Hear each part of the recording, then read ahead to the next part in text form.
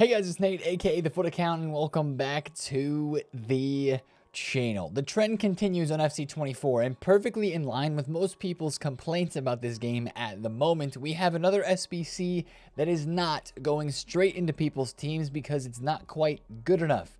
But it's also not a bad SBC. I want to talk about that, and of course, we have huge news about Player of the Month. That Mbappe, that Ben Yedder that we were talking about, well, we have a surprise about that SBC that's not even coming this week, but we'll talk about it because it was news yesterday. And speaking of news, Foot Fantasy, the next upcoming promo, we are starting to learn about how those cards are going to look and have the potential to be upgraded. So a lot to talk about today. If you're excited for it, drop a thumbs up, subscribe if you're new. Let's go over yesterday's content, which was basically just 2 SBCs. No objectives, no evos. Like evos, actually, before we go into SBCs, I was just looking at evolutions and it's looking really quiet in here. To be completely honest, it's actually just dominated by Future Star Evos. It feels like after the Future Star Academy and the Future Star paid Evos go away, it's like, what else are we going to have here? I feel like we're going to have to start to get some stuff this next promo for sure, because it feels like Evos have just been entirely taken over by the Academy stuff, which I guess is fine, but it's a lot of games,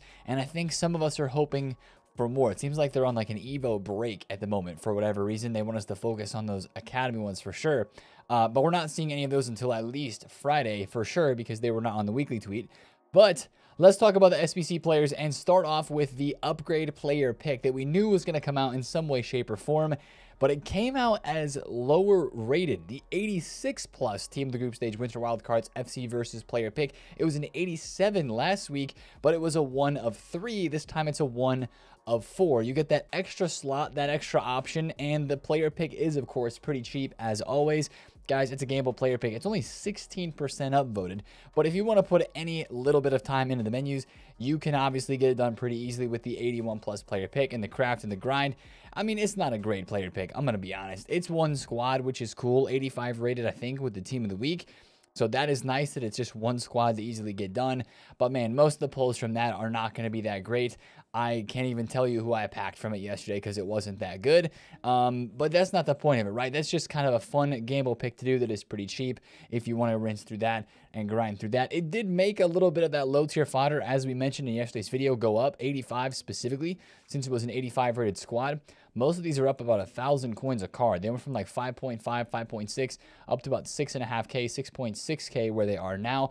Now that SBC is not refreshing today. It's a every couple day refresh. So we'll be able to do it again towards the end of the week. But there is an SBC that is refreshing today that we'll talk about in a little bit that can move the market in terms of an upgrade player pick. Now, the other SBC is the talking point for today, and that is the brand new pundit pick, Axel Disasi, for, of course, his performance against Manchester City just this last weekend.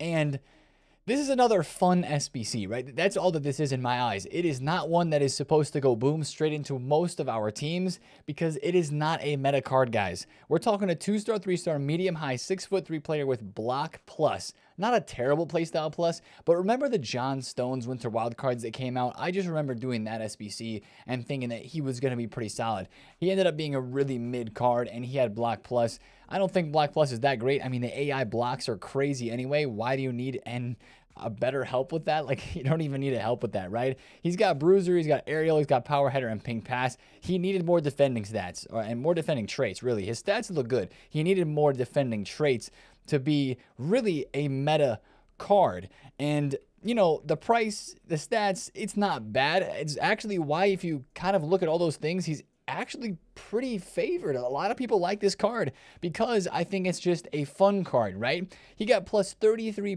pace, 22 passing, 14 dribbling, and then 8 and 7 in the defense and physical spots. I think they could have just given him a few more playstyles and this card would have been really good. But it's kind of obvious to see what EA wants this SBC to be. Just a fun one, right? Just because they're releasing it for 100,000 coins for a French Prem center back. This is French center backs always are SBCs and players in this game that people like to try out. Think about Diakite, who's in the current promo team, right? I mean, he's only 14,000 coins, and I would rather use this card with 2 playstyle pluses as a center back over this Disasi, in my opinion. But is Disasi, it's his first promo card of the year. It's a fun one, right?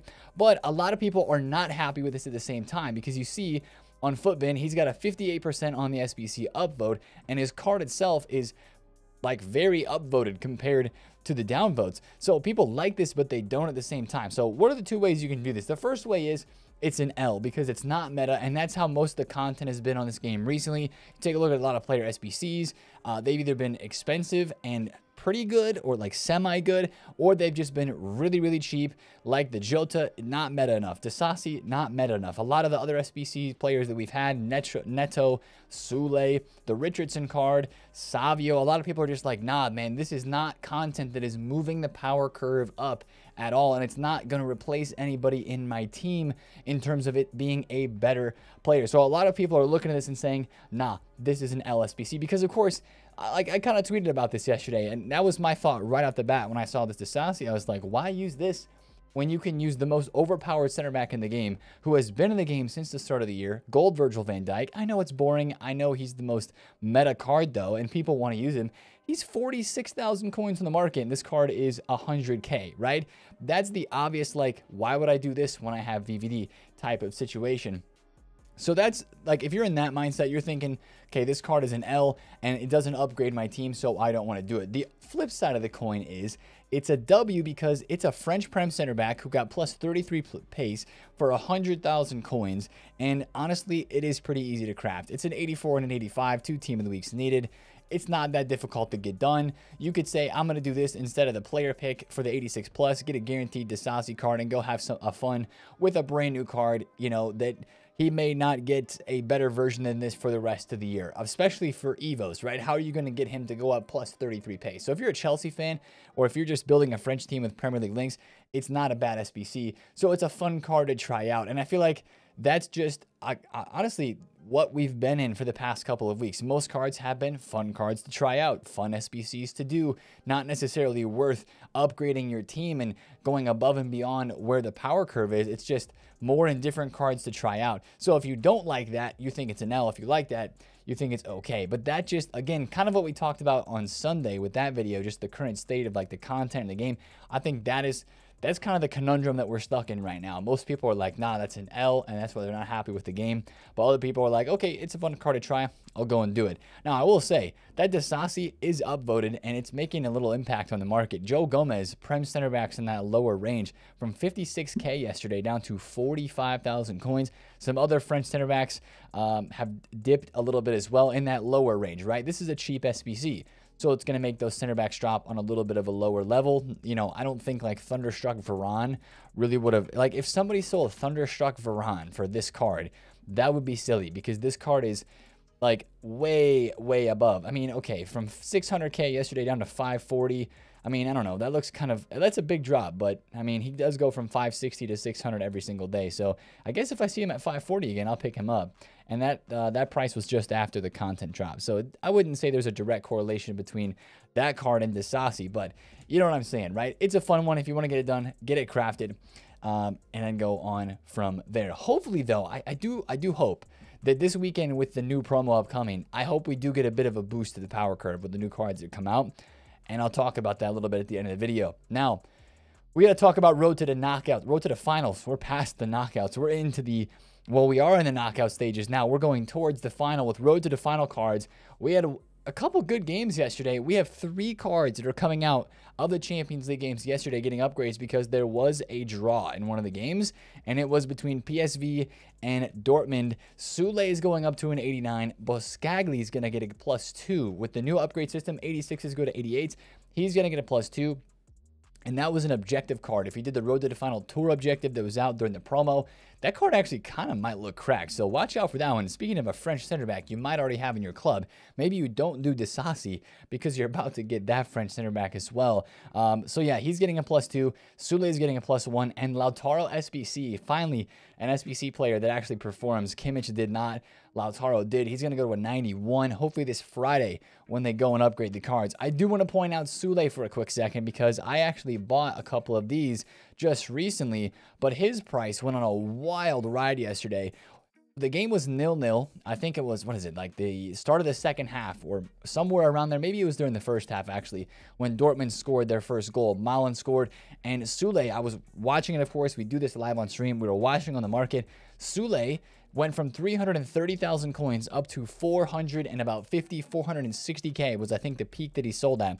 We were able to pick up a Sule on stream at 335 and sold it for 440, not even 3-4 minutes later, because he's a rare card. People were all excited about them potentially winning the game, him getting the upgrade, and his card price just shot up like crazy. But then, of course, it came right back down. So Sule had a crazy spike, and that's where this was like the first best example of what can happen when you're watching one of these live games. If you see a goal scored and you're like right on, I mean, like not watching a stream, you can't be on a stream, you gotta be watching like a live score app or something that updates the scores ASAP. Then you go buy the card, you see it rise, people are like, oh my goodness, he's gonna get the upgrade because they're winning this game. Yes, I know that a draw also upgrades the cards, but a goal is just way more hype, and it kind of cements them as the only one getting upgraded, and it improves their chances for sure of getting upgraded, right, in that situation. So that's why Sule's card went up. It went up a lot more than I thought it was going to.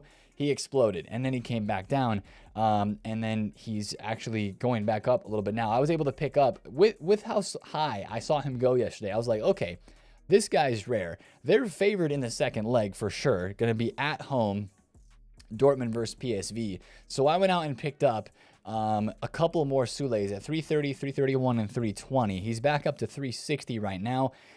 Yes, that card's overpriced, but I mean, he's really looking good. He's getting an 89 rated upgrade this weekend, and he's probably going to hopefully go to 90 rated in the next couple of weeks if they're able to win that second leg at home and move on to the next round. He would go up again. So it looks good for a card like this. That's why I bought 3 of those. That's something I might be able to sit on even for a couple of days and watch just at appreciating price, because man, you continue to look at these road to the finals. Like every day it feels like I'm looking at these cards and they're going up even more. Pedri plays today. He's 1 million coins. That might have been a bit of a rarity spike, but that's crazy. I remember when he was 750. Darwin Nunez goes up like 200,000 coins a day. Leao's almost 5 mil again. Gabriel Jesus and Arsenal played today. He's 3.7 million. Now, of course, selling in the hype is the best play, because if you lose like Atletico Madrid did, then your card might go from 130,000 coins to 75K, which is where this card is right now, and really not out of the mix for sure, but that's something to be very, very careful with that Jimenez card. So selling in the hype, especially for a guy like Zambo Anguissa, right? Today, the live cards in action are Arsenal versus, is it Arsenal? Well, let me check the games. Yeah, it's Arsenal versus Porto, and then Napoli versus Barcelona. So those are the live games today. So we've got Zambo Anguissa against Pedri, and we've got Galeno from that objective, same places where Boscagli was, versus Gabriel Jesus. So if you have any of these, sell in the hype, take the safe route, because I would hate to see some of you guys lose coins on something like that. But these cards just look like they're going to continue to rise, even though we have maybe a new promo coming this weekend, or we do have a promo this weekend coming that will upgrade cards. These cards are out of packs, they're rare, and they're starting to get upgrades, which means there is hype for them, and not very many people are selling. So that stuff is going crazy. So that's kind of what's happening with those cards on the market right now. Continue to watch those. They're great to trade with, but they are very expensive, so just be careful. Now, let's talk about more news that happened yesterday with Player of the Month League One. And this was honestly a madness, guys. This was tweeted out an hour before the content drop on the official site of where we get our news and information for League One Player of the Month. We were talking about Mbappe Player of the Month. We were talking about Ben Yedder. And that's not who's winning. Martin Terrier has won League One Player of the Month. He's won the award. I don't know who voted for Terrier. I mean, no offense against him. He actually does have a pretty decent card. And a lot of people have a crazy Evo version of Terrier through the finisher Evo with like Trivela Plus. But I mean, a lot of us were hoping for another Mbappe to craft, a high like big ticket SBC player. If you have the 92 Mbappe, you could maybe upgrade it. That's what we were hoping, right? Or if you hadn't done a player of the month Mbappe, you could do this one and rock with it through like the rest of the game. Or Ben Yedder, just a card that hasn't got any specials yet this year. Get a special, have an SBC to craft. Well, none of those dreams are going to be realized because it's going to be Martin Terrier who is going to win this award. And I think he's going to end up, if you would compare the SBC prices probably for who would have the best card, he's probably going to have the lowest priced SBC, which will be nice for some people. But yeah, it's a little disappointing because I think we were hoping, we had our hopes set high. And Martin Terrier player of the month, again, it's not going to look bad, but he needs a weak foot and a skill move upgrade. And I mean, yeah, this is going to be a decent card. He's got good playstyles: finesse, rapid, acrobatic, and aerial. He's 6 foot. He is lean body type. And he, again, the 3-3, we need a 4-4. So hopefully EA give him a juice on this player of the month, but I don't have high hopes for it. And is a little bit disappointing. And with that, of course, your high rated fodder is still low. I mean, 90s are now even lower, I think, because that was one SBC that people were hoping for to see, like an Mbappe. They would make that high-rated stuff go up, and it's now down even lower. 43K for 90 rated, just because there's nothing right now that makes it look like those cards are going to go up in value. But that SBC should be next week once again, because we don't believe it's going to be this week, with that not being a SBC that EA kind of promoted in their weekly tweet of content that was upcoming. So with all that, how's the market moving, guys? How is the market moving? It was a pretty slow day yesterday. I still have the Zaire Emery that I picked up for 1.75, holding on to that. I mean, he is a little bit low again, 1.82. He was almost 2 million yesterday, and he's so rare and he's getting hyped up a lot that I'm going to hold on to this card. If any of you guys bought with the Foot Champs rewards getting paid out on Tuesday, it happened last week with Team 1, and it happened yesterday again with Team 2.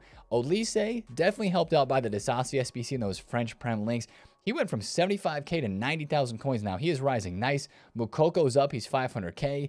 Hoyland's up like 20K. Palmer's up 300,000 coins. He was 3.2. Nico Williams was 400, I think we looked at last night. Now he's 440. Xerxes up a little bit as well. So a lot of these cards are rising. Even the icons, Smith is up like 30,000 coins. Rivaldo is up. He's 949. Puyol is up. Wow, Beckham is up as well. So a lot of these cards, Nedved as well, they're rising. A lot of people are going out and trying these cards because, yes, they are cheap. They're fun to try out. And again, the fun aspect here for some of these with the double playstyle pluses, not the most insane cards, but still fun enough to try out. So GG's if you invested in those. I think you should be fine to hold on to those, to be honest. Especially heading into a day where we maybe get some more news about what's coming with the Foot Fantasy promo. I think you're chilling to hold on to those. The market doesn't seem like it's going to do anything super duper crazy or crash or anything like that right now. So I think you're pretty fine to hold on to those, which is why I'm still holding on to like the Zaire Emery and some of these other cards that I'm still flipping. The market seems pretty safe at the moment. Now, let's talk about today a little bit, because there is one big SBC that could shake some things up, but it's more so from a fodder perspective. I think it might shake things up, and that is the icon player pick. Yes, the 88 plus, the icon player pick that we had on Sunday that was actually pretty good, that did impact the market a little bit then, is coming back today. Now, every time with an SBC refresh, the impact is not as insane as the first time around, but this one for sure will be one that a lot of people want to do today. Again, 86, 86, and 87 rated squads. And on Sunday, the 86s went crazy. They're still inflated. They're 11,000 coins. I mean, they could go higher today for sure. Like, I could see them bouncing, I don't know, maybe to like 13K. On Sunday, they went from 8.1 to 11. Yesterday, they were as low as 10,000 coins again. They go up to like 12.5. So if you can get any of these for like 10K, I think it'd be fine, because they could spike to like 12 to 13 today, because there will be people that want to go do this icon player pick again, especially because of how good it was on the weekend. So I would definitely watch out for the fodder. I don't think too much else moves besides 86s to 88s. And even 88s didn't move that much before. I don't think they would move a ton now this time either. But that's something to watch out for today, and that's going to be probably the biggest piece of content, is a refreshing SBC, not something that would be brand new. But if you have fodder already invested and you're waiting for the peak sell time, I think that time would probably be today. It just feels like, especially as a Wednesday, that's the normal day where you see the peak on fodder for the week. So I'd probably try to get out on some of that fodder after content today with a bit of a spike that you could see there. And yeah, that'd be a good trade, good time to get out on that. Now, player SBC, guys, Udogi, is he coming? Is he not? He was leaked in the menus. He was leaked as well. He better be dropping still. Today, hopefully, is Udogie day, okay? Spurs left back, a lot of people, myself included, want to put him into the glow-up Evo, and I hope he's today. It's either today or tomorrow. Like, today seems more of like a day for his type of SBC, and there is still the Sevilla center back, Bade, French center back, another one that is supposed to be released as well. That seems more like a Thursday SBC to me, in my opinion. So I'm thinking Udogie today, tomorrow, Bade, we'll have to see. But regardless, those are the two SBCs left to go. If EA do not release Udogie, then we're going to have some upset people, mainly me. But yeah, I'm really hoping for this SBC because I think it'll be a little expensive. I think it might be 250, 300 plus, but I will forego the icon pick if I can get this card in the club, especially with the playstyles that he's going to get as well. Through that evolution, it will be a really nice card. So there's that. Hopefully we get Udogie today. I know a lot of people are looking forward to that. Team of the week leagues, there's not a whole lot to ride home about here. We've got a Correa team of the week. That could be actually a pretty busted card if he gets a double boost and a high rating boost. I think he's 4-4 base. This is a card that's always kind of like really good with a left stick dribbling. Argentinian links, Atletico Madrid, solid. Donnarumma, which if I had Road to the Knockouts Donnarumma, I would maybe be a slight bit worried unless you bought for like less than 100K. Just because a new version of Donnarumma is coming out, it might impact that Road to the Final one. Obviously, that's the live one, and it could continue to get upgraded, of course. But I just think a new version of Donnarumma today might make that card actually fall a little bit. He's 140K, and he's 90 rated. Which, I mean, what's his next lowest rated card? 88. So I'm assuming his new inform would be 89 as shown here. But it could make the Donnarumma that is the live one dip a little bit just because of that. Another Odegaard coming out today, which actually could be a pretty decent card if they give him the right boost as well. We've got David Neres that is coming out as a team of the week as well. So team of the week does not look as good. Of course, this last week was a crazy one with Haaland, right? And some of these cards are already up. Like Haaland's up 40,000 coins. Then, of course, you had the Teo Hernandez and the Vinny. Not really looking to invest in any of these. Teo could continue to rise a bit. Haaland could as well. But, yeah, those cards are already up, so I'm not really going to invest in any of those team of the weeks right now. Maybe if they come down during the weekend, I would. But it looks like more of a mid-team of the week today. And the last thing to talk about is this. Tweeted out the upgrade path for the FC Fantasy, right? Again, it's Foot Fantasy is what we know it as. FC Fantasy is what it'll be called this year. It's interesting, guys. This is a little bit different than what they've done in years past. You have the potential for 4 inform upgrades. A +4 for a lot of these cards is pretty crazy. So the base cards are going to come out pretty soon. And then for the first upgrade, it's a attacker or midfielder. The player achieves 1 goal or assist in the next 4 league games. It's all about the league games, guys, and we'll cover this and we'll talk about it a lot more in the next couple of days when we get more information. But there are no skill move or weak foot boosts, and there are also no playstyle boosts as well. No playstyle pluses, no regular playstyle boosts. It's all stat boost. So you get an upgrade for assisting. I'm guessing for the defenders it'd be a clean sheet as well. Club wins 2. Player makes 3 appearances, and then the fourth and final one here. I'm going to minimize the image so you can see it. Club scores 11 goals in the next 4 domestic league matches. That's going to be very difficult. Very, very difficult. But hey, if your team goes off and scores, 4 goals in a game, then maybe it's possible. But just depends on who the team is, who the club is, and what cards we get.